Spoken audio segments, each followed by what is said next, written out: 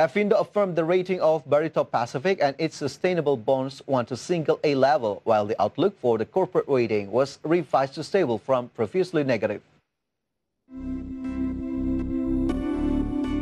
Pefindo affirmed the rating of Barito Pacific and its sustainable bonds went to single A level, while the outlook for the corporate rating was revised to stable from previously negative.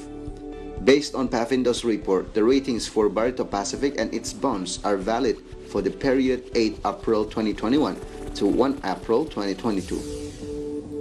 Pefindo analyst Niken Indriarsi said that the outlook has been revised to stable from negative, reflecting Pefindo's view of improving Barito Pacific's liquidity position in the short to medium term. The company's liquidity was in line with the potential for cash inflows in the form of dividends from subsidiaries in the energy sector.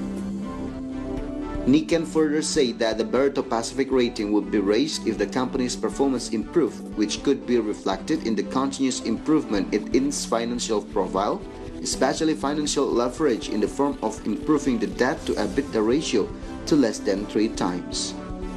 From Jakarta, IDX Channel team reported.